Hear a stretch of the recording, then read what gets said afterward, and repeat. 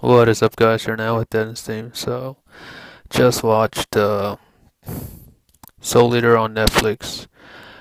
Uh, uh, I just want to say, let's get this over with. I just want to say it. Probably the worst ending ever. I mean, it's right there.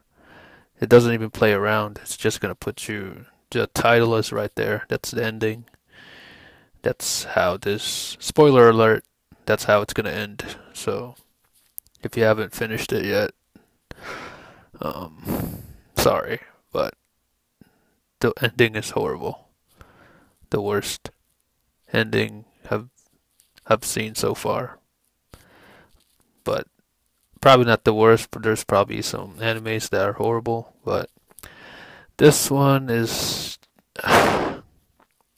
it's just horrible. Cheese. The cheese is too cheesy. It already melted and stuff. So yeah, I just want to say that's how I feel about the ending of Soul Eater.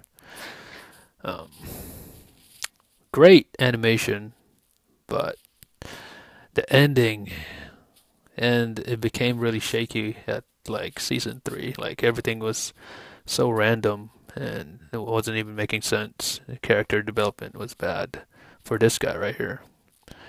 This guy that you're seeing, whoever this guy is, the guy with the golden eye. So yeah, but yeah, great animation, horrible ending. I just felt like I should say that. So yeah, Soul Eater. Why?